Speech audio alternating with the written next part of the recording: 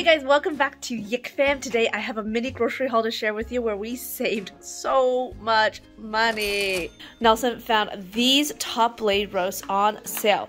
Regular, they're around $28, so about just under $30 each one, and we ended up getting them for $7 and change, which is amazing. We did pick up 3 of those. And then also we got 2 of these, which are the International Delight coffee whiteners. We actually really like this brand. We buy this brand a lot.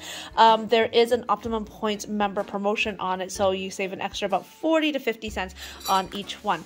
Bread, I don't think I've tried this brand before. It's the PC Blue menu. It's regular $2.79, and with the coupon off, they worked out to be $1.40 each, which is even cheaper than any other sales that I've been able to get. So I did grab 2 of those. I don't have a lot of freezer space right now, or I would have grabbed some more and froze those. These ones also were on sale, regular around $1.70.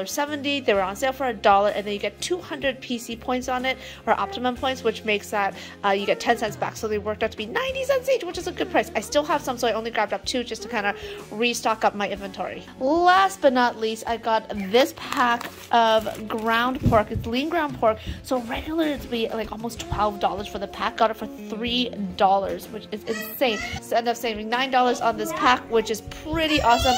I'm going to use this for dinner tonight. So all in all, we found some really incredible deals, incredible offers. We got approximately $160 worth of products for only $37.41. That's a bargain.